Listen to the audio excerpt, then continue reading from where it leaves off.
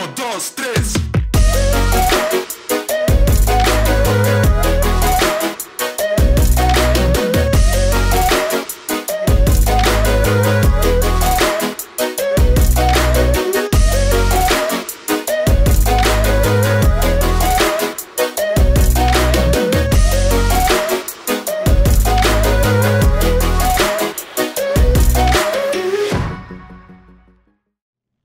Today I'm with multi-hyphenate artist Tom Dangora. He's an actor, a singer, a writer, a producer, a general manager. You do it all. Sure. Yeah, why not?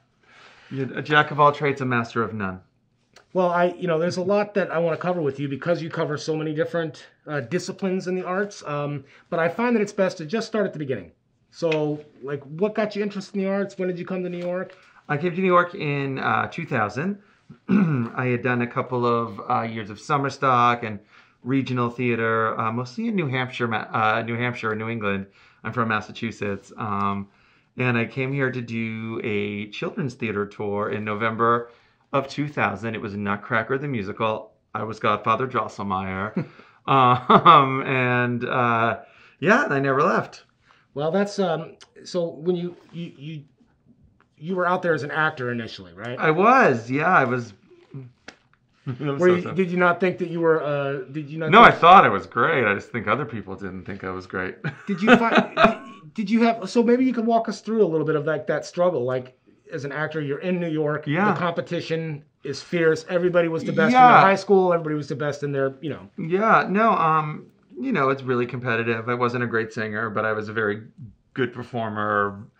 I was a very well-received comedian, Mm-hmm. I did very well with comedy and, but I hated acting. I hated playing a role.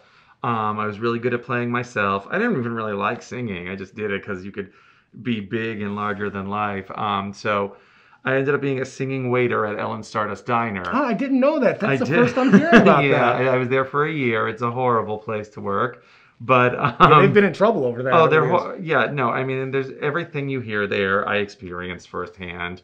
The best thing that ever happened in proof of karma was those poor waiters that won that settlement. Right. But anyway, that's a whole other story. But everything you hear is true. They fired me for requesting Christmas off.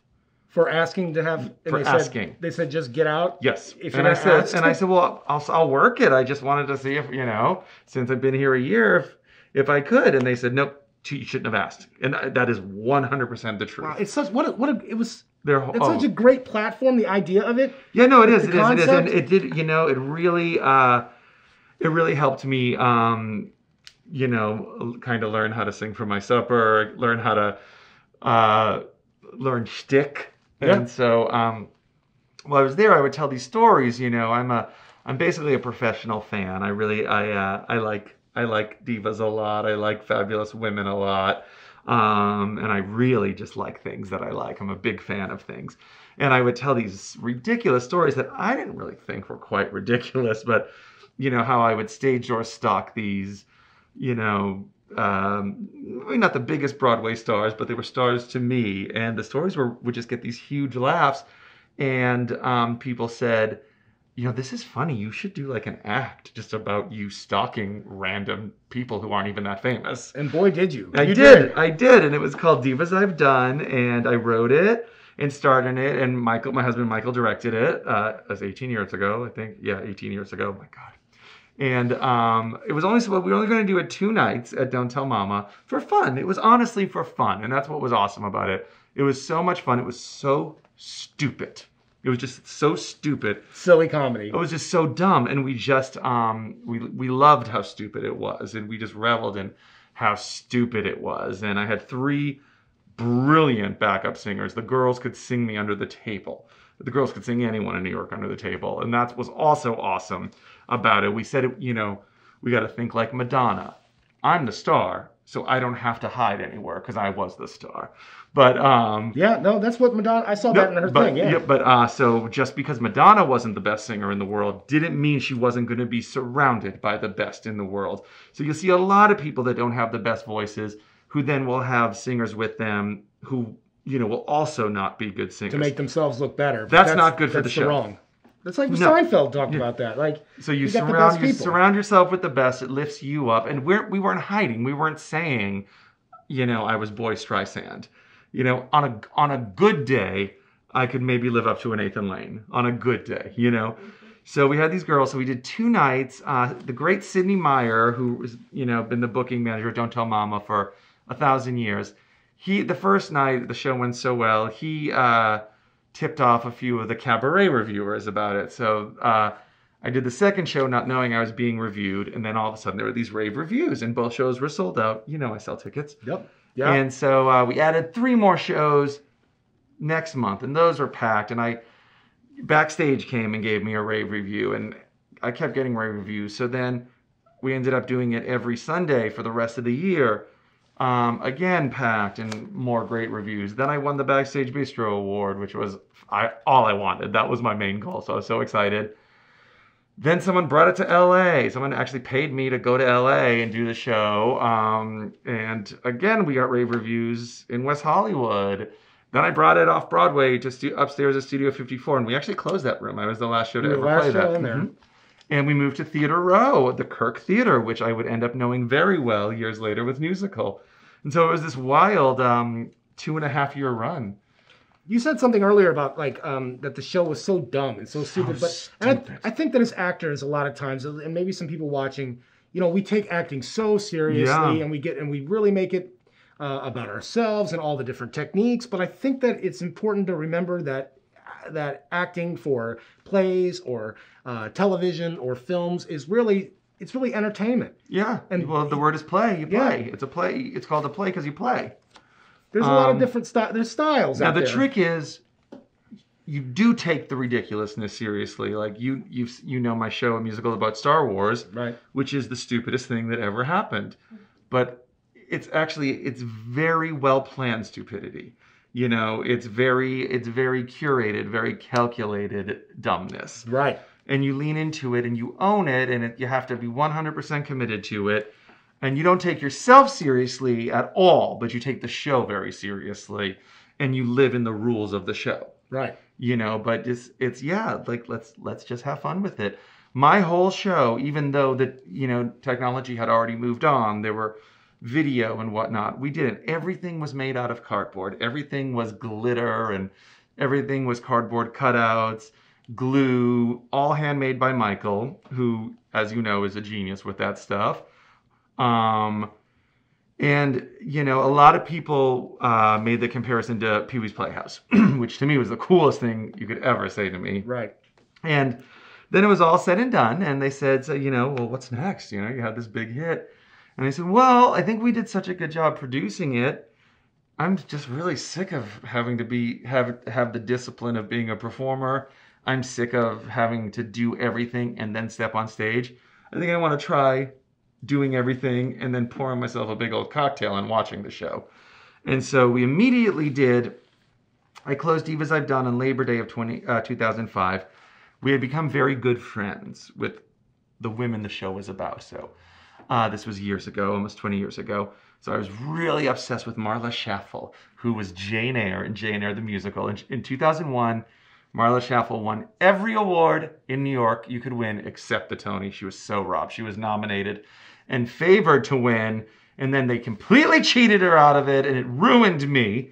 So she was one of the people in Divas I've Done. I mused about what her career would have been if she won the Tony, which was the name of the song I sang about her, which was a parody of If I Were a Rich Man from Fiddler on the Roof. I can hear it in my head just hearing it.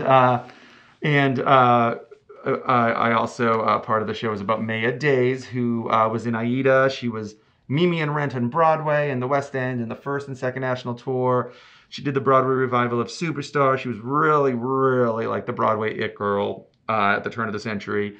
And she had this huge single that was #1 in 8 countries called Feel It, the Chimney Song. And I was obsessed with her. Now we're best friends. She got ordained and was the minister at my wedding. But I was just, I saw her 32 times in Aida in the front row. And I would throw her 24 roses every time I saw her on a waiter's salary. So, she was in the show, and then I was always my whole life obsessed with Ellen Green from Little Shop of Horrors, Right. Yeah. and I had produced her album while I was doing Divas I've Done, and we went to London with her and with her one-woman show all over the country, and I was also really good friends with Christine Petty. So these were they were my back pocket girls, 15 years ago or so. So we were thinking, what do we do with them? These are our back pocket girls, like what do we do with these divas that are so different? And that's where we came up with the idea. Michael said, why don't we do a Christmas show? They don't, it can be all different types in a Christmas show. And that's where our Broadway Diva Christmas was born out of.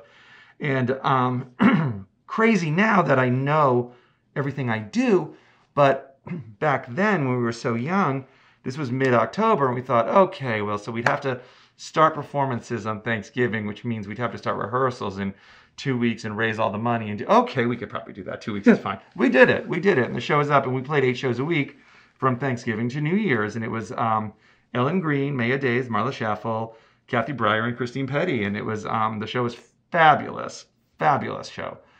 Still probably the best show we've ever done. It was magical and sophisticated and sleek, and we got rave reviews, and the audiences loved it. It just couldn't make a profit, and that's where we started learning the lesson about budgeting. There was no way to do something so high quality, spend the money that needed to be spent for it to be what it was, because the idea was you'd get like a mini Carnegie Hall, but in an intimate setting. We were at the Julia Miles Theater, which is no longer there, on West 55th Street, because we had to have 20 plus ceilings so their voices could bounce. And the show was amazing. We lost a fortune on it. And there was just, there's no way on paper for a show like that to exist. I always say it's the kind of show that only like 2 kids with wide eyes and good taste. But that's really something, produce, right? It's like there's an audacity to, especially performers in their youth, that, like, at least for me personally, I'm always trying to get back to that. Like, I always missed that part of me that just didn't know and was audacious enough to go out and do something. And I feel like my best work. So there's something, I mean, like the show was amazing. Oh, and and I will never forget thinking I was so shrewd negotiating the theater contract. Now, true, I was being very shrewd because we were booking this theater to start in 2 weeks, and they had a show drop out. So they needed to book it. I needed a theater. But I just sat there like I was Cameron McIntosh, I brought a red Sharpie to the meeting. And I opened it up and thought I was so cool. I think I was 25 years old, 24 years old, whatever I was. Trash removal. I don't need the trash gone. They can stay on the sidewalk. I'm not paying for that. And they were like, what? Well, it's standard. Well, I don't care what it is. I'm not paying for it. And I wouldn't give them 5% of the box office, which is crazy. I mean, what's the point? They were only asking for 5%. But everyone does it. That's the point. Yeah. That's the whole point of it. I wouldn't give it to them. I was like, give me 5, then give me a percentage of the concession. Oh, then that, yeah. So no, I was, and that is logical, but that's not how it's done. And it was so ridiculous. And I negotiated such an unbelievable deal for this theater, but you have to be ignorant to do that, because I would be so embarrassed if you hadn't had that experience, then now, but if I did it now with 20 years in the business, I couldn't do it with a straight face, because it's so ridiculous. And I had the best sound designer in New York, Carl Casella, did my sound design. He's passed away since, but he was a genius. He was a Broadway sound designer. I believe he was the first sound designer in history to be signed by William Morris. He was a genius, but he was the best, and I had to have him. And I mean, the sound, it sounded like Carnegie Hall. It was unbelievable. That show was magical. It was so good. We did the tree lighting at Rockefeller Center. Wow. We got booked, like Megan Mullally and Al Roker introduced us. We did the tree lighting. I can't get one of my shows now on the tree lighting, it was a magical show. But it sounds like this is sort of the dilemma of a lot of producers, right? And a lot of creators, because I think it goes beyond just professional producers, but a lot of creators have this issue. It's like, I want to make the best thing I can make and not lose a fortune. And that's really tough to do. Yeah, it's really hard. I mean, that's sort of the problem that Broadway has with looking at reduced capacity. It's not Exactly. it's not an option. It's not an option. before we go on to that, because I do want to talk about your opinions on those things, but I Sure. want to know about Naked Boys Singing. What about it? Well, I mean, were you involved? You were an actor in the show. I was 20 years ago this June. I had just finished a children's theater tour, and I was so excited to just finally be in New York. I'm from Cape Cod, and I had been doing regional, summer stock. Every time I got to New York, which I guess was a blessing, every time I got to New York, I'd get a job that within a day to take me out of New York, which that's very nice. That's very good. Great. But I after 10 seconds in New York, I knew this is where I needed to be at all times, This is home base. Yes. Before I moved here, when I was doing, stock and whatnot, I thought I just want to be a regional actor forever. I just want to do shows everywhere. Then I spent 9 seconds in New York and said, nope, I don't want to leave. So I get back from this children's theater tour. I just been gone for 3 months, all over the country. So happy to be back. And it's April Fool's Day. No, it's not. No, that's a different story. Hold on. I'm not even high or anything. But I was high at this moment. I had smoked pot with my friends, and they were on their way to McDonald's in Times Square because 4 of us shared this 400 square foot apartment. And the phone rings, and I had just smoked so much pot, which I am in favor of legalization, so I'm in no way, I'm happy to say, I enjoyed a lot of pot when I was young. And the phone rang, and I said, hello, this is Larry Baker. I'm the stage manager of Naked Boys Singing, and we're doing it in Provincetown, and we had someone drop out, and we'd like you to come in tomorrow. And I said, fuck you, Evan. Am I allowed to swear on your little camera? Yeah, it's you. I said, fuck you, Evan. I thought it was my roommate, Evan. I was like, I know what you're doing. You're pranking me, because we always did pranks. You did things like April that. Fools, huge. That's why I say April Fools. We would do these big jokes on each other, And I said, please, I'm going to get fucking naked. Okay, dude. And he's like, I don't know what you're talking about, but we were just told you're really funny and you're good looking. And, blah, blah, And I said, well, no, I'm not like that kind of good looking. That's why, are you serious? Is this real? And he was like, yeah, you got referred to us. We have to cast it. We start rehearsal Monday. Can you come in tomorrow? It's an immediate replacement. And I said, okay. Well, I had to audition in the musical director's apartment because it was so last minute. So I didn't know what to do. I thought I had to be not the Nathan Lane type of a gay boy, that I had to be that hot kind of a gay boy. So I practiced unbuttoning my shirt, being like, hi, I am Tom. I am a sexy gay man, And so I knock on the door and I'm like, you got to be cool and sexy. You got to be one of those gay boys. Like a stud. You can't be Midnight Cowboy. Tom. The door opens. Well, Stephen Bates was a very well-known and brilliant musician, musical director, and he has worked with everybody, and so had his boyfriend Larry Baker. So they had a wall of fame. The door opens and I see a signed photograph of Liza Minnelli, B. Arthur, a wheat thin box signed by Sandy Duncan. No. And I threw my bag to the ground and went, oh my God, you know Liza? And I was like, oh my, I'm stealing the wheat thin box. I need this, and then, and they were like, well, yeah, we're very good friends with Sandy. Our dogs, Buddy and Betsy, actually used to be hers. And I'm like, those are Sandy Duncan's dogs? Did they have glass eyes? I was just so ridiculous. And they started whispering and I was like, oh no, I just was too much myself to get the job. Oh, I blew it. Yeah, you were too, right. So what they were whispering was, he whispered, if this kid can even speak on pitch, we're signing him now.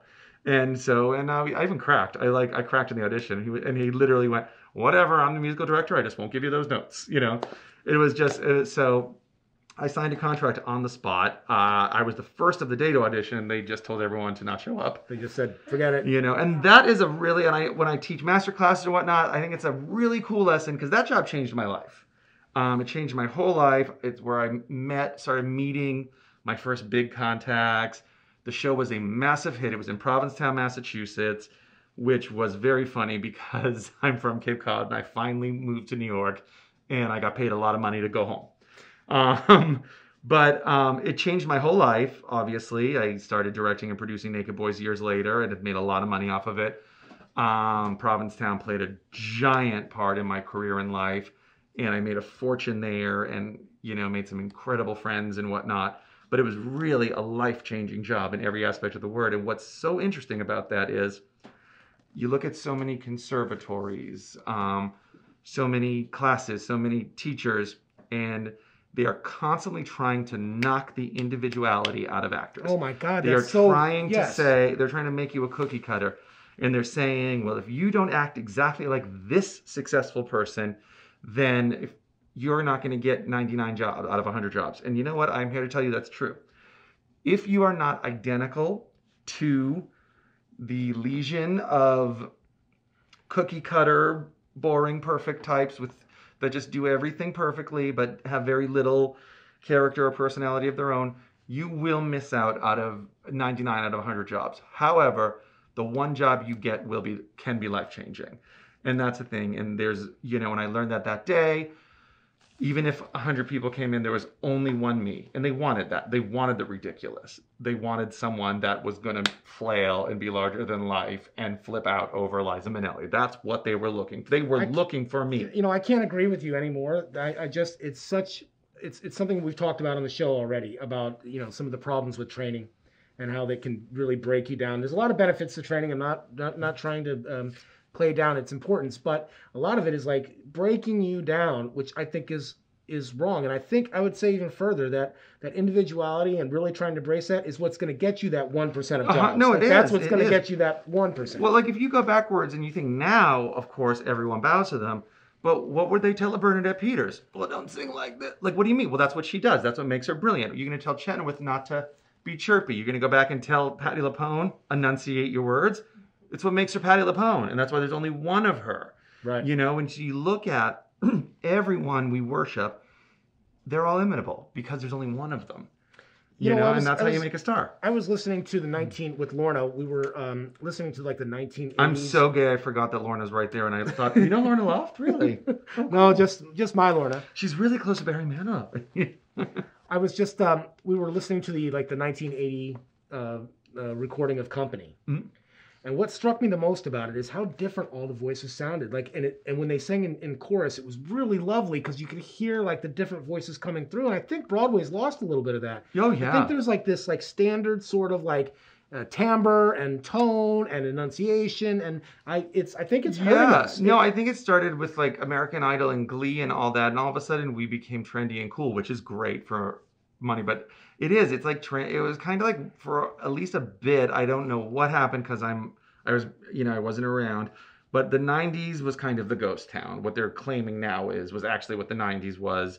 It probably had a lot to do with AIDS, and crime, but there were only half the theaters were full. Yeah, you could get tickets for nothing. Like you could walk up, the schools. I was in conservatory. Right. And there wasn't a lot giving away. So I don't know. When I first moved here, it was just starting to come back. It was right after Rent, the Chicago revival, the Cabaret revival, but it still kind of felt like we were the island of misfit toys, and it was awesome. Yeah, it was awesome to be part of this. Like we still had this, we were still worshipped, but not worshipped by everybody. It was like this worship of like, and you still had to be unique, and you still had there was like a badassery of it. Like, I don't know if we would create an Alan Cumming today. I don't know. And even Billy Porter is from those days. Yep, that's where he's. So yes, he's famous now. He's just broken through, but he was with us. That's where he got his That's where he got his legs. Grease Revival's the 90s. Mm-hmm. So I mean, Billy Porter being a not of this earth creation of his own, well, that creation happened 30 years ago. Well, more risk comes in when you've got big corporations and they're like, it's big business because the whole country is into it now and maybe the world is into it now. There's more at risk. I don't think you'd cast a Marissa Jarrett Winokur as Tracy Turnblad now, and that was one of the most brilliant performances I'd ever seen in my life, ever on a stage. Yeah. But I don't think she'd ever be cast now, and it would be the biggest mistake ever made. She literally took... Yeah. Marissa Jarrett Winokur was so exquisite as Tracy. She had horrible vocal problems. She lost her voice from the beginning, and she actually told me this herself, that losing her voice is what made her win the Tony because she had to make so many crazy choices to figure it out. To compensate for not having a voice, that their character just became this perfect perfect creation in a John Waters musical. And she made Bernadette Peters, the great queen Bernadette Peters, who I worship, the only Mama Rose in history to not win the Tony. No, And Bernadette was genius as Mama Rose. So, I mean, you know, I wonder. I think it also has to do with that weird mixing and that putting it in the nose. And call me old-fashioned, but I want a chest-belted D over a mixed F or a G any day. You know, I want to fear vocal damage for you. Right, there should be some risk, right? Like that's. Oh, it's so hot. There should be some like a little bit of a tightrope walk. Oh, I mean, yeah. and that's what real vulnerability comes. And, to well, that's what performer. makes You it actually are putting thrilling. It's out like there. figure skating. I don't want to see the 4'5" Asian girl who does a triple axel easily. I want to see Nancy Kerrigan, who's just a little too tall. And there's a good chance she's going to fall. But Right. if she doesn't fall, that's the best triple X you're ever going to see in your life. But it's that millisecond where, is she going to make it? She made it! You know? It's not fun if you know they're going to make it. I think it's just a matter of time before we get that. I don't know how long we can sustain this idea of just total corporate perfection. I don't know. I mean, You know? and then, but then, who knows?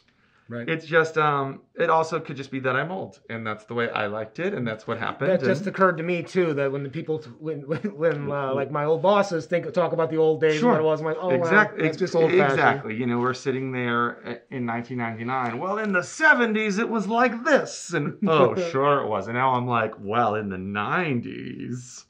So I mean, who knows what it is? It's all relative. I think if we want diversity in theater, like we really want, and like we're sort of pioneering before other art forms, and we have, before there was Hamilton, there was Great Comet, which was doing that. If we want to get there, we also have to have diversity of personality and diversity of vocal style, and every once in a while we get a little bit of a breakthrough when somebody Yeah, I mean. And who knows what the right answer is? It's just what one person's opinion is, Let me move on to the business side of things because, I've worked with Tom. I work as a theater administrator of various sorts. And I've worked with Tom before in his shows. And you and Michael with your shows, you tend to do everything yourselves. Yeah. But this is what you talked about earlier. You learn how to sing for your supper. Sure. And if you're going to make a living in theater, you have got to learn. It takes time. Like you have to learn tricks to like where you can save money, and then also what other roles can you do. So you want to talk a little bit about how you got there? Yeah, I mean, well, look, my solo show was a big hit. We made a fortune. But our first show that we strictly produced and directed, we lost our shirts on. I think we lost like $300,000 in 2 months. Which was a lot. We were kids. We were in our mid-20s. It's a lot for anybody. Yeah. We're not trust fund kids. I moved to New York with $300 in my pocket and a dream, and thought I was rich because I had a couch to sleep on. You know, so we learned a lot from that, and kind of what can you do yourself. And one of the things that separates us from other people, and it's just how it happened to be, is Michael and I both, before we did anything else in New York, we both worked at TKTS for other shows.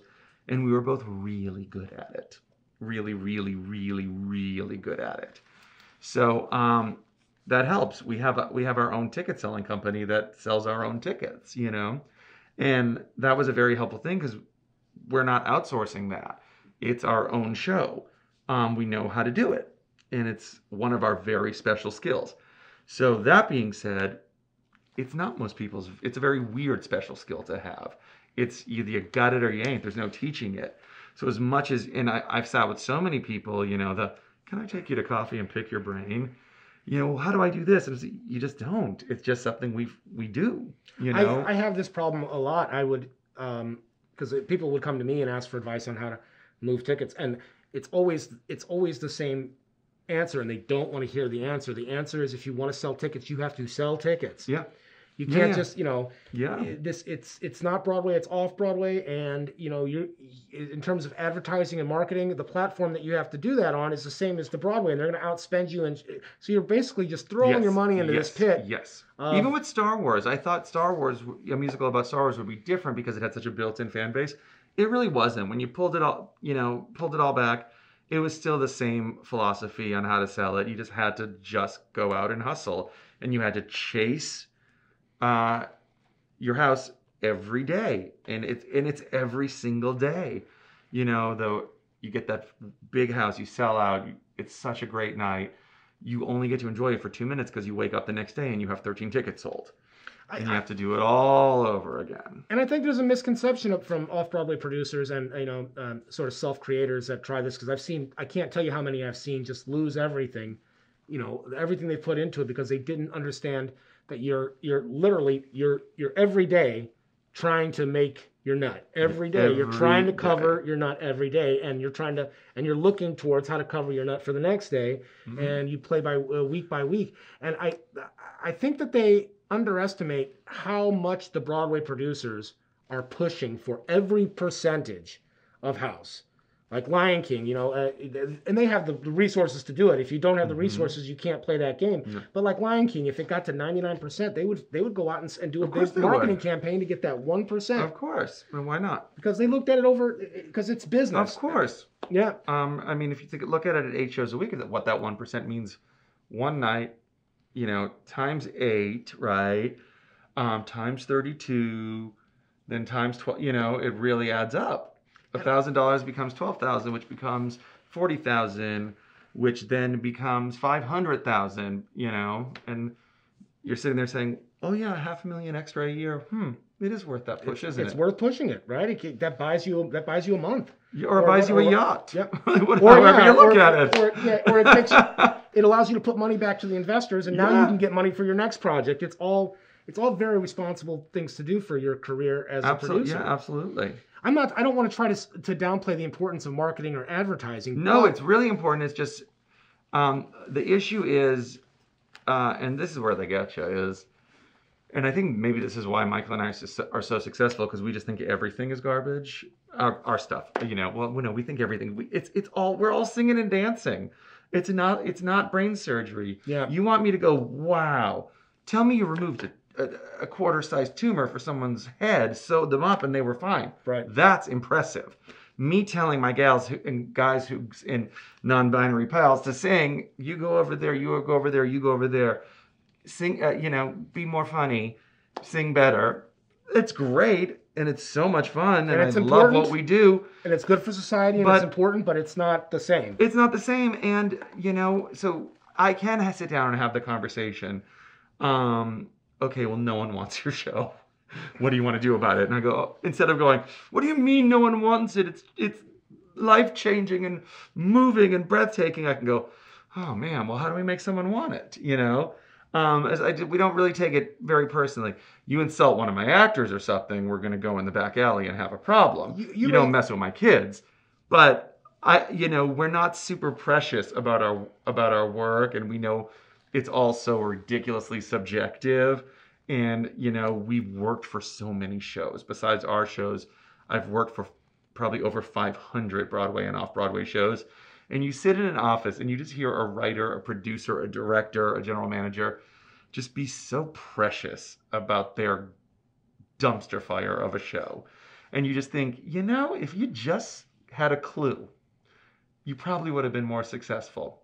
I'm not going to tell you what show it was, but I will tell you a story, case in point, where we were in a meeting about TKTS, and the show wasn't doing well. There was nothing we could do about it. There's nothing anyone could do about it. It was a show that was never going to do well. And, we're sitting there to try to talk about how the numbers at TKTS could improve. If we did this, talking about the booth. And one of the producers, in all seriousness, took out the New York Times and opened up a giant 2-page ad of Book of Mormon and went, This is what I want to see. And we just looked at her and went, and Michael just went, yeah, and if you had a show like Book of Mormon, you might be seeing it. Or if you would spend the money on a 2-page ad in the New York Times, or maybe if your advertising looked like this. We don't do your advertising. If you paid us to make your ads, yes, they would look much better. But you can't blame us that Book of Mormon bought a 2-page ad, and that's what it is. It's just cluelessness. And I Yeah. look at, I've spent 20 years being so fiscally responsible with these shows. You've watched me. You have to cut my pinky off to make me spend a quarter. Like, I won't do it. Um, and I have sat back and I just watched these other productions open and close, and just there's an endless checkbook. There's an endless resource of money. There's someone there writing the checks, and I'm just like, over here, write me a check. I will be so responsible with it. I will, Yeah. But I think it just makes them feel good. Like, they get that like energy where I'm spending zillions of dollars and I don't care. And I've watched it. We watched it for years, and no, it's just a few people. I mean, it's the exception, but it always will just blow my mind when somebody pisses away, a $5 million budget, and I just sit there thinking what I could do with it. I got a little bit of a taste for what the difference is between somebody who's actually making their living off of producing an off-Broadway show and somebody and somebody else. But the first example was a producer that I was working with who was also the director of the show, and he was an actor in the show. He would literally call the phone book to sell tickets to his shows. And it was annoying for me because he would call me and I'd have to put these credit cards through it. So it was a real pain in my ass. But that's how he ate. That's kind of cool. Yes. I mean, he would meet people on the subway and tell them about his show and then get their credit card information and then sell the ticket. And we put it under their name, and he would tell me every location because he wanted to maximize his sales. So he always had seats available that he could sell. And I thought that taught me a good lesson about how you go after it. On the other side of that, I've had producer, and sometimes they're not really producers, they're directors or they're writers, and they want to direct a show, and maybe they're a millionaire somewhere in Colorado, and they decide they want to do this, and it's a little bit insulting to the people who spend their lives in this, that they think that they know better how to do it, and it every time, to a man, fails miserably. I mean, may not sell any tickets because they've insisted that it's just, you put it out there and people are going to flood to you, and that's just not the case. If you want to have a profitable show, there's a couple ways to do it. As you said, you can either have a really spectacular show. And what makes a show good is that the audience likes it and wants to see it, not that it's a beautiful piece of art. They have to want to see it is what makes it a good show. Sure. Or you got to go out there and high pressure, sell those tickets, get butts in the seats. And then sometimes there's a mixture of both. You can have a decent show and know how to hustle. Right. And yes, exactly. And that's me. Yeah. Just kidding. Well, I think that's right. I think that's what you guys do. You guys put on quality entertainment for people. I think it's quality entertainment. I love Star. I think Star Wars is hilarious. Yeah, you're giving them a humorous experience. And I think the musical was genius. Which one? I think musical was genius. Well, it was an evolving show, which was part of its genius, right? It had to stay. Yeah. I was a fan of musical before I produced it. That's right. I was reading that. It's sort of like it's similar. I saw it like 10 times, and it just kept opening and closing and having these horribly, horribly unsuccessful runs. And I just thought, like, this can play forever. Come on. And we were flying for Forbidden Broadway, and I'm not talking out of school. They had said, you're the reason, you're who you keep us open. And then they closed. They decided they were done. Gerard didn't want to write it anymore. And so I went to John Gerard and said, you sure you're not bringing Forbidden Broadway back? Because I'm going to bring musical back. And once I'm doing musical, I can't do Forbidden Broadway. And they're like, no. So, but they did. Yeah, I think musical did too well. Yeah, wasn't there a rivalry between Forbidden Broadway and musical there for like the month or so that they brought that show? I love those guys. Sure. They're great. Yeah, no, totally. Yeah, no, it did feel like a little rivalry kind of, and I was just like, well, I mean, I asked you. Competing street teams, maybe? Did they hire a street team? Well, no, we couldn't go back, and that was sad. But because that just wouldn't be fair. I can't take their money because we're gonna sell musical. Right, you're gonna push your show. Of course, so it just wouldn't be fair. And, there was no fair way around it. But yeah, whatever. Speaking of musical, yes, it did pass it. If you're asking about the record, we did pass its record. Yeah. Oh, well, okay, yes. Musical is the third longest running review in history now. We beat Naked Boy Singing too. You beat Naked Boy Singing. You guys are. So I'm number 3 and 4.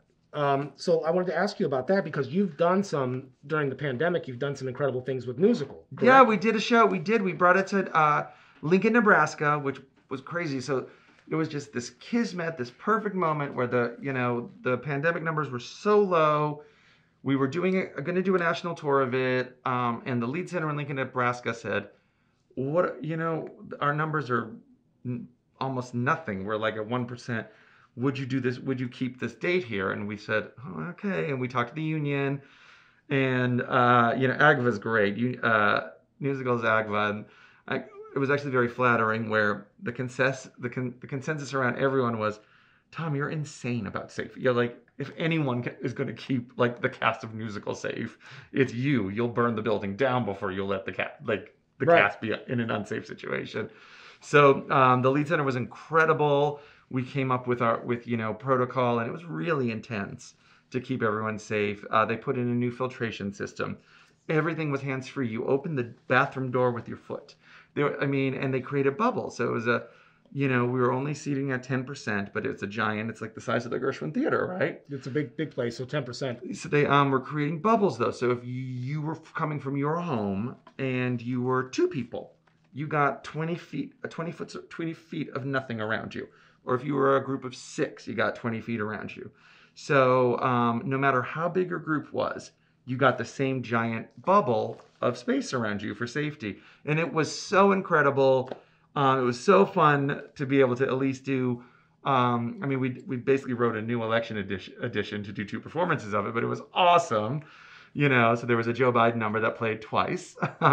We got to do a Tiger King number. Yep. Where at the beginning of the pandemic, we're sitting there watching Tiger King, and I'm saying, how are we not doing musical right now? How is Michael West not playing Joe Exotic? So we got to do it. And it was awesome. It just went so well. It was a highlight of the last year for us. Well, that's amazing. I wanted to ask you, so when they're separated like that, and of course it's better than nothing, right? Oh, but the audience reaction is got to be a little different without that. Isn't the proximity unbelievable? Okay. No, it was amazing. I'd say it was our best performance, and we've done upwards of 4,000 of them. I would say it was the best it was unbelievable. It was magic. So one of the box office philosophies around seating houses is, for a comedy, at least. Yes. We want to. How I feel about that, about dressing the house. And dressing the house means that we're making the house look good, the audience look good for everyone, not just the. And there's something about that proximity which gives people more feeling that they can. But I think in a pandemic, the psychology is reversed because you're making them comfortable. That's a great point. So they're now. I think if it wasn't like that, the nervousness would kill the comedy. That's a very good point. So I think it's actually reverse, and I think by making people feel so comfortable, and there was mask patrol everywhere. If you took it below your nose, they would come and just say, no, you were out. Oh, they would take you out. Out, and we made the announcement, kind of like Naked Boy. I said, I want it. If we're doing this, it's going to be like Naked Boy singing in cameras. If I see a camera, you're out. I take the phone. I embarrass you in front of everybody. I delete the pictures, call you dirty, and throw you out of my theater for, disrespecting the actors like that. I Patti LuPone them. Well, so I said, that's the deal. If we see anyone disrespect the mask rule, they are humiliated and thrown out. Because we're not coming all the way from New York, the original epicenter of this pandemic, to deal with fools. Not happening. But everyone. These are the conditions of the business. The business. Everyone was amazing. And that's the problem I have with people. Like, I don't. It doesn't matter to me if you care, if you believe in masks or not. But if a business says you can't follow the rules, end of discussion. Yeah, that's It's the same thing. Look, if you want to go shop there and they want you to wear a mask, that's the condition of the business. That's the condition. Yeah, I did a naked show for a long time. I was very comfortable nude. Right. But I can't go to Target naked. And that's not going to make anyone sick. Well, now it probably would. But but for different reasons. But I mean, exactly, I can't just have my penis hanging out. Right. It's just that's it. People obey no shoes, no shirt, no service, but it's the most ridiculous thing, and these are the most counterproductive members of society, and I never knew I could hate people like this. It's unfortunate that oftentimes they're the same people that would say a private business can do what they want. Oh no, these are the wedding cake people. Yeah. Oh, they're the same. It doesn't matter. These are well, no, but that's me. Right. Mentality. Well, no, that only counts if it bothers me. Right. I just don't see the logical consistency there. To me, even there's if nothing. I don't always agree with some being in like a big wide open space and having. Well, the science is on your side now. Yep. The science is on your side. There's but you just but like everything you don't know, you know. If you think back to the 80s, there was a whole Oprah Winfrey where and you have to listen and learn and you have to wait because you just don't know. So we didn't know, you know, in the 1980s there's AIDS. What if we swim in a pool with someone with AIDS? Right. You don't know. Now your logic says, well, you're in a pool, there's chlorine, but no one knew. No one knew what was happening. You didn't have the data, you didn't have the analytics. And very similar to what was going on with COVID last year, we had a president who wanted nothing to do with it. Ronald Reagan didn't want to talk about HIV or AIDS, so there wasn't enough data. And that lasted for years in the United States. And that's what happened. My understanding is really we have the Europeans to thank for a lot of the progress that was made with developing immunotherapies, et cetera. And Bill Clinton, and when Clinton was in, it was, you know, which is, you know, why he was on The Advocate in I think '94. They called him the first gay president because he did so. It was so rapid with the Clintons in the White House. The AIDS research and the movement was just so rapid because once America is behind something, it happens, you know. So I think like we didn't know about going out. So, the first month of the pandemic, we weren't wearing masks. We were all wearing rubber gloves, thinking that rubber gloves were going to do something, but we were just spreading germs everywhere, right? We were wiping down our groceries.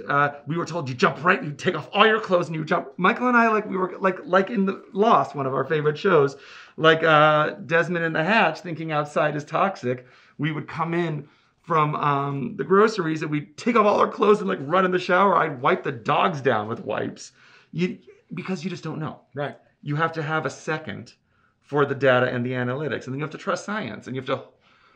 And we also need transparency. And it's going to change. And it's going to change. Always going to change, and that doesn't mean. That's how science works. What you hear now is wrong. It means we have more data to make an educated opinion. So, you know, the earlier suggestion is you're just erring on the side of caution. Okay, so what we know.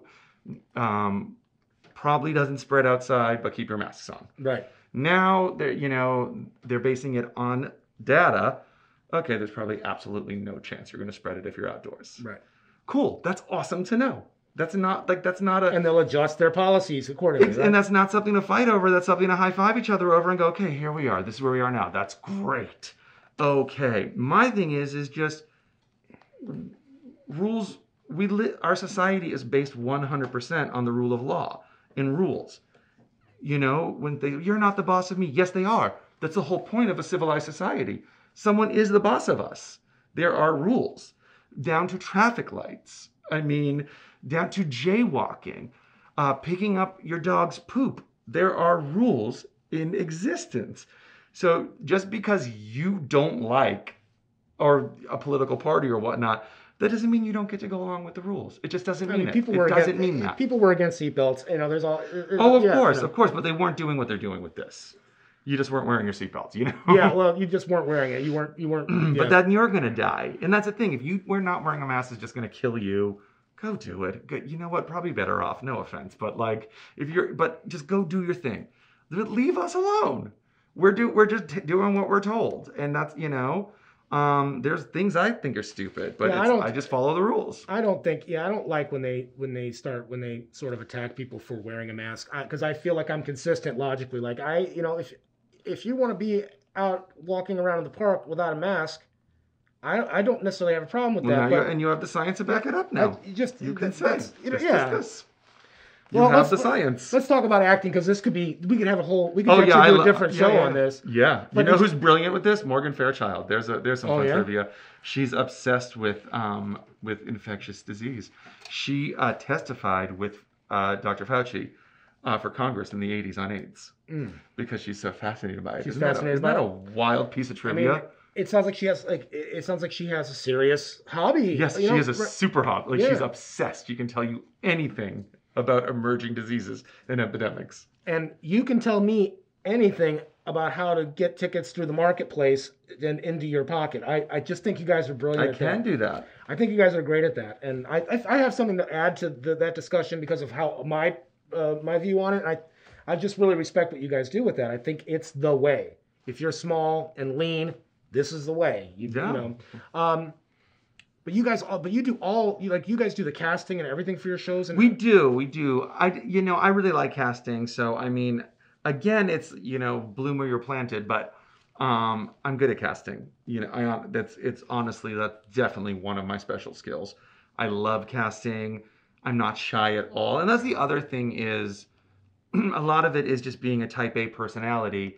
I don't have a problem asking someone, case in point, Perez Hilton, was the most famous person in the world with his blog was like the biggest thing in the world. And he loved theater and he talked about Broadway so much. And everyone was buzzing like, well, someone's going to put him in a show because he's so famous and someone has to put him in a show. Someone has to put him in a show. Right. And I said, well, then I'm going to do it. And, and I called his manager and I said, I want Perez Hilton to do musical. And they said, do you have a spy? We just had a meeting in this office yesterday with him that the next thing he wants is to be in a musical. And I said, no, I guess I just, have timing. So, and then we got him and it was huge and it changed, the whole trajectory of musical and it was so successful and he was wonderful in it. And, and I remember someone saying, oh my God, Perez Hilton, how did you get him? And I said, I called him on the phone. Yeah. And it's that easy. And you just kind of have to match, okay, who's going to be good for this and who's going to be good for the box office if that's the route you're going. I'm really good at stunt casting.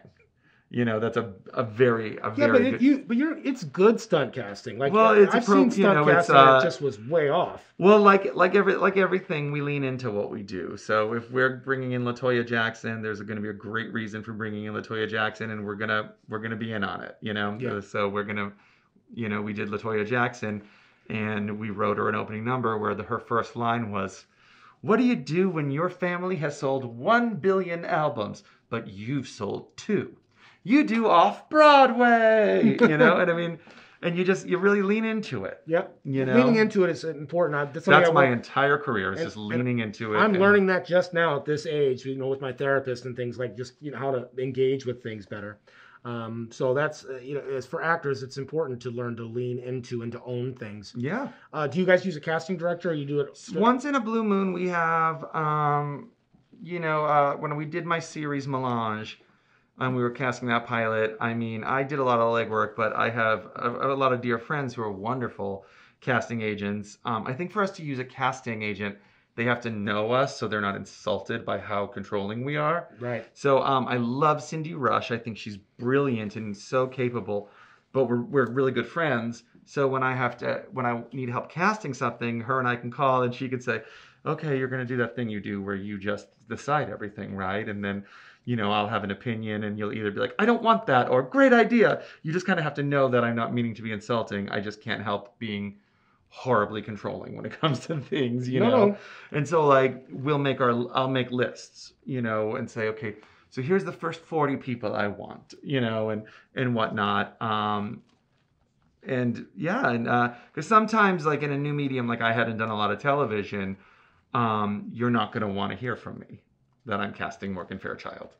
You're going to want to see that there's a casting agent asking, that someone's attached. It's because it's so process oriented. Yeah. I mean, for some of them, I still just call them. I wanted Diana DeGarmo in it. Why wouldn't I just text her? And then for some of the celebrity casting, we originally used, I paid a lot of money for, a more high profile casting director to try to get them. But again, it goes back to the same rules. So by the time we cast Jack Hay, LaToya Jackson, Candy Burris, it was just us. But let's say that it's not that type of casting. Let's say you've got a show, you don't have any celebrities or names associated with it. You need to find a competent cast. Mm-hmm. How would an actor get your attention? Like, yeah, if they wanted to get on your radar, what's the best? All right, I'll tell you a story. All right. So we do all of that too. Actually, I don't know how many lead producers in New York can do this, but it's been 16 years or 17 years of having a show on the boards. I've never not been at an audition. So every EPA, everything, ever, for all of my shows, I've been at the table. So if you have ever auditioned for one of my shows, I have seen you, which is not, usual. That's not usual, no. But I think it's important because you see people. So Amy Toporek, who was in The Marvelous Wonderettes for the last 2 years, I met her on the street. We thought we found a dead body together, but he wasn't dead. He was drunk. We called an ambulance. It was her mom, her dad, and and she said, "What do you do?" And I said, "Oh, I have shows across the street." And she said, "Oh, you do Naked Boy Singing?" And she knew my friend Ryan. She did the Hairspray tour with him. And then fast forward to a couple years later, we're having EPAs for the Marvelous Wonderettes. She comes in, "Oh my God, we found a dead body together. I love this show, blah, blah, blah." "Oh, okay, fine." We were already cast. But the next year she comes in, right? And she's remarkably better. Like, noticeable improvement. And again, the dead body. We had a reason Another for me to moment, remember her. And then the very next time she auditioned, she really had gotten even better and better. And I called her back, and she had come in to the theater for her callback, and she just was really in my head, and she really wanted the show. She loved the show, and she just was so great, and she just kept getting better and better every time I saw her. That's an amazing quality. So I told Crystal, the stage manager, bring her backstage, put the understudy outfit on her. If it fits her, let's just cast her right here. So she did. And so we cast her on the spot. But it was the persistence and having something that makes you stick out. The idea where you wear the same thing every time you see someone. That's actually not a bad idea. Yeah. Because it sticks out. Anytime you know someone they know, you say it. You say it because you want to any way to start a conversation, because they're just real. They're real people behind the desk. They just happen to be seeing hundreds and hundreds of people that week. And they should, most of the time they're decent people. If they're not, you don't want to work for them anyway. And any way to just start a conversation. And I try to do it myself. I'll look at a resume, and if I see someone that worked with someone I knew, I'll say, "Oh, hey, did you do this? You do this?" Because that also tells me if I want to work with them, the way someone responds to me. And if I want to, because with our shows, I'd say 90% of the time, everyone that's been involved has become a very, very big part in our social life and personal life too. We have these huge holiday parties back in the old days, that our Easter parties will have 70, 80, 90 people at them, we want people that are cool, that we want to be around. They want to hang out, that are you nice, can work with, that aren't going to get offended, that aren't going to and I want to know, and I and it's true. You do talk to the monitor and you say, "Let me know who's being nasty out there. We don't want anything to do with that." It's personal business. That's what this business is. And even though it's important to be a professional, I think that people somehow equate being a professional with being like an office drone or being super clinical, and that's not it. Part of your job as a professional is to show your personality. Yeah, oh yeah, and it stands out so much, and you remember them, and and it's such a big thing, and I always try to tell them, especially at the EPAs, it's and if I think someone's fabulous, I'll just say like, "Oh, I don't want you to. It's not you. We're not using you for this. You're not. We're looking for something totally different. But you are so good. Don't go home and feel bad that you don't get a call from us. I would say, if it was something else, you'd get the call, And I was one girl I remember. I was like, "Oh, you are so great." But like, you are absolutely like, you're not the type we're looking for. We're casting this one thing. And she was like, "Oh, cool, no, cool. It's my first audition. I was just talking to my mom. I was so nervous. So thank you for being so nice." And I was like, "Call your mother. I want to talk to her." And I said, "Hi, Mom. She was so good. You should be so proud of her, But now I remember that girl. She'll come in for something and go, "My mom says hi," So I think it's this, it's a real personal thing. I'm really happy that you did that, because one of the things I live by is that I think there's not enough encouragement in the world. And I think that a little bit of encouragement really goes a long way. Of course it really does. Well, you got to remember what it felt like to audition. And most people behind the table, unless they're money people, probably did perform at one point. And it's, I remember when we were having the first EPAs for Wonderettes, it was already cast. It was fully cast, but we have to have the EPAs because Equity wants us to torture people.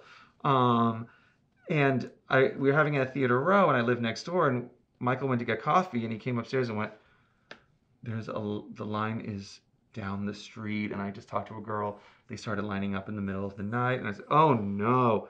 So we didn't know what to do, so we went to the bakery and we bought hundreds and hundreds and hundreds of cupcakes. And everyone that auditioned got a cupcake.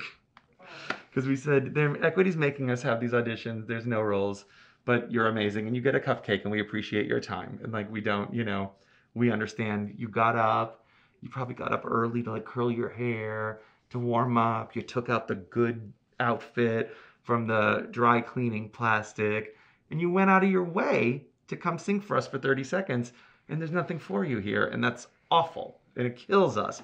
So we would spend time with them.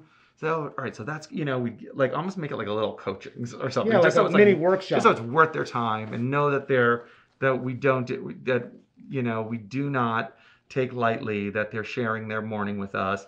And it was great. They had a hashtag Marvelous Cupcakes was trending on that. What's that Audition X, whatever the message board and they can tell you what the and so apparently it was like the big thing of the day. It was all day long, Marvelous Cupcakes.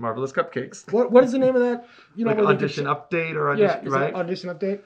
And so it became like a thing, and then like next year people would bring us cupcakes and whatnot. And I'll tell you, what makes me feel good is we get a lot of thank you cards from EPAs.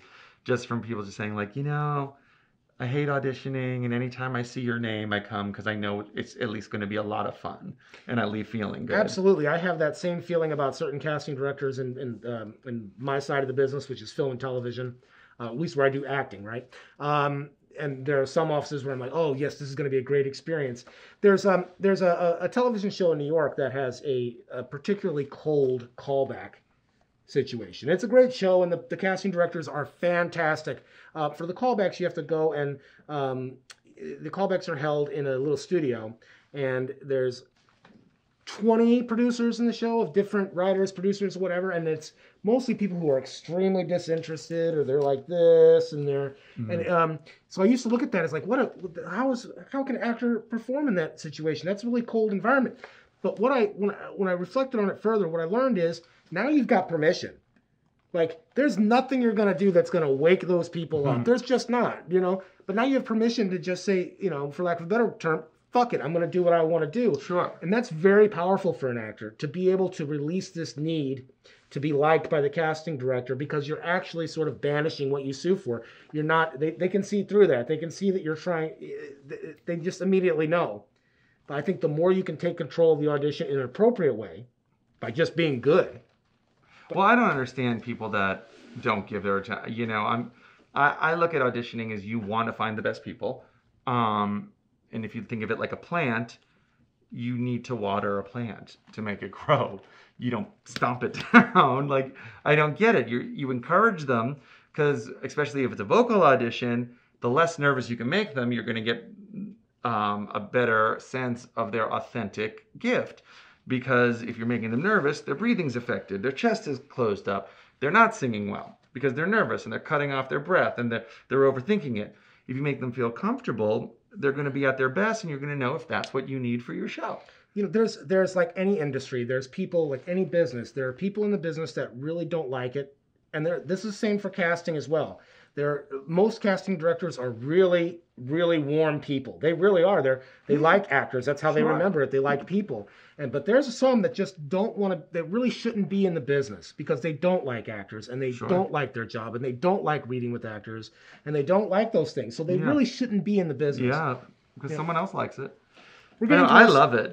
So we're getting close to running out of time. I wanted to ask you this. Two quick things. One, the lightning round is, in my side of the business, we are doing self-tapes exclusively now. Yeah. That's something we were working towards, but it was like 10% of the business, and now it's all of it. And I have a suspicion that when things, when the vaccine's distributed and things are, safety protocols are taken down, I think they're going to stay with it. I think you'll see self-tapes. Yeah, very much. I think that it's super convenient. They were already before pandemic. Casting directors were a little bit germophobic in the first place. Do you think that's going to be the same in theater? It's really hard to do, right? Absolutely not. Why would you want to see someone's self-tape for live theater? And anyone who does needs to reevaluate what they do for a living. No, I don't want a baby bell. I want to hear you fill a room. if you're singing. You know, I want to know if you can hit the third balcony. You know, also you need to know if you can get through a song. I don't want your edited song. It's I don't also want you punching in. it's a different aesthetic distance. It's It's totally absolutely, different. it's So- also a vibe. Yeah. It's also a vibe. There's something about, you know, I hate to always bring it back to Bernadette Peters, but hello, she's the greatest. Be in Carnegie Hall. You can feel the magic of Bernadette Peters. It's a live feeling. Liza Minnelli, you know, I've said this a lot when we were doing the Birdland fundraiser last month, but, you know, you can see Liza Minnelli with 150 people in the room at Birdland and just the great Billy Stritch at the piano, or you see her in Madison Square Garden with 16,000 people in the room and an orchestra of 20, and it's the exact same feeling. It's the same vibe, you know. You just feel it with live theater. They just have this aura about them, and you can't find that on a tape. That's why, you know, all the show queens bitch about every movie musical because they're not getting that You don't feeling. get that. There's something about there's there's just a human interaction there between being in a room with somebody. Absolutely, and that's why. There's an energy you can feel off of those. And people. if you didn't, there'd be no more live theater because we have movies. Yep, we already have that. There'd yeah. be no reason for any of it. Boy, I'm happy that you say that. I hope that you're right about that. I think that's an important part of the. I'm not saying they won't try. I'm just saying they'll fail miserably. Yeah, it's just Yeah. it's going to be hard to get. You're right to measure. If the Sure. success of their show is about the performance's ability to connect with an audience, Now, because for that's a TV real film, specific skill. You're trying to judge how someone's going to be on tape. Well, yeah, make a It tape. makes good. I mean, It it's just common makes sense, right? Yeah, How sure. are they going to sound? Do they know how to work with a Sure, camera? or you could be me. I don't think we didn't read one person for my pilot. That you didn't read? You cast everybody actors you knew? Well, I also felt kind of shy. Like, well, I mean, if Morgan Fairchild reads my script and says she wants to do this, shouldn't I just bow and just keep bowing? Like, am I going to ask her to do a screen test? Oh, right, yeah. It's her, you know. Yeah, so it was more like a lot of them was just like, no, I think if they're up to doing this, I better just bow to them and say, oh my God, Yeah. you know. Did you have like little small? Not supporting really. roles Well, that it's a you did? big, you know, it's a big ensemble show. It's an ensemble of 18, and it's very overlayered, you know. So everyone in it, everyone is is pretty established, from, you know, Morgan to Alex Newell's in it, Diana DeGarmo, Paris Hilton's in it, because since So it wasn't any since- green. It wasn't any like green. No, unknown actors, no, unknown no, entities. No. Because that's a different story. You're going to have to read those people. Of But I course. can see why you not. You No, wouldn't- what's you the don't need to point? I know a read. lot of people do. Well, it's so funny because I have, you know, so many friends that are so established, and it will always make me laugh when I see what they're auditioning for, and I'm like, what? They know you. They know you. You know, I have a dear friend who was on One Life to Live, and, you know, is a mega star, a big soap star, like one of the top ever. Not Susan Lucci, but a mega star. And another soap asked her to do an arc a couple of years back, and they didn't want her to audition. They just said, you know, you are older now. We just haven't seen you in a couple of years. Can you just send a tape of anything just so we Yeah. can see? And I had actually just been at her house, and I had filmed her for some sitcom guest spot. And she said, oh, yeah, I just actually filmed something for like a sitcom. It's like a 2-second thing. And they're like, that's all we need. And so she just sent that. And then they were like, well, aren't you still gorgeous and perfectly you? You're cast, you know? So I think that's okay. But I will never understand, you know, they're a genius. Is it just for your own ego?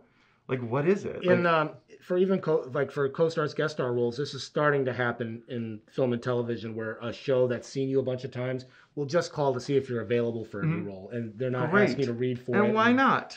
And why not? Yeah. Like, why not? Yep. Like, why? You know? And that's always good when especially there are certain casting directors, and there's not many of these, and you can count them on one hand, as far as I know, that have a great deal of influence on who actually is going to be in that role. They have a great deal of influence. They may be producers in the show, and that's certainly the case. Yeah, for a yeah. couple With of them. me, like, if this gets picked up, I care more about say over casting than I do what you pay me. Right. You know? Yep. Like, you know, anyone I pitch it to, I was like, yeah, sure, let's see what you want to do. You know, Morgan is not negotiable. I wrote it for her. Right. Yeah. You know, and I have my list. I won't tell you who's on the list, but I have my list. I go if they go. we can talk about it. Yeah, I don't care about them. Right. You know? Yeah, that's just. So tell me about what kind of projects are you looking towards the future? Have you written something new? Are you? Yeah, well, no, you guys I've been developing doing anything? these giant fundraisers. We did a 10.5-hour telethon to save the West Bank Cafe in December, which had Matthew Broderick, Nathan Lane, Deborah Messing, Sean Penn. I mean, it was insane. It was literally everyone. And then immediately after, we did another fundraiser for Birdland, and we did this big concert last month with President Clinton, Whoopi Goldberg, Wynton Marsalis, Audra McDonald. I mean, literally everyone again. And now, so we're talking to a couple of other places. We're going to announce another one soon. It's more theater oriented and less club. But we're doing another big show, I think in April. That'll be another star-studded thing. I'm trying to continue the series I was doing. We were working on a deal with the LGBTQ channel Logo, and that fell through at the beginning of the pandemic because of the pandemic. So, we do hope it lands somewhere after, because Logo did premiere the pilot last spring, and it was really well received, especially by the soap fans, which is who I wrote it for. So it was, exactly who I wanted to love it, loved it. Mm-hmm. So that's my number one goal. That's what I want to do more than anything, is that series, because I think it has a lot of potential, and the people involved in it are incredible, and I think the fans are there for it and they want to see it. Yeah. And then we're co-producers on the Broadway revival of Caroline or Change, which is still scheduled for September, so we'll see what happens. And I don't know. I don't know where we're, I'm sure Naked Boy Singing in a musical about Star Wars will return when we're allowed to return, because why wouldn't they? And musical? I don't know about musical. We'll see. There's a lot of stuff to cover. Yeah, there's always a chance musical will be back. It just depends on where we're all at, And again, like, I won't do Melange without Morgan Fairchild. I won't do musical without Michael West. We're a package deal at this point. So if he's up to it, I'm always up to it. And and it depends if Rick's inspired to write. Rick Chrome, the writer. Right. But I'd always do musical. It's the most fun I've ever had doing anything, and I loved it, and I would do it forever. Tom, thank you so much for coming on the show today and talking with us. It's a really long conversation that we've had. I'm a long-winded man. And we'll actually do some clips later on so that we'll take some of the pearls of wisdom. You can edit the F out of this. Yeah. But first, we're just going to publish the whole thing, because that's that's our. You can always refer back to see the context. Thanks, everyone. We're going to put some information on how you can follow Tom on social media. Oh, yeah. And we'll put some links to, I'm verified. Yeah. Oh, you're verified? Yeah. So it's not. So it's not a fake Tom. It's not the fake Tom. If there's not a blue check, it's my dad. True. Oh, okay. If it's not the blue check, it's my dad. Because he's a junior. Mm-hmm. I'm a junior too. Yeah. See you next time. 1, 2, 3.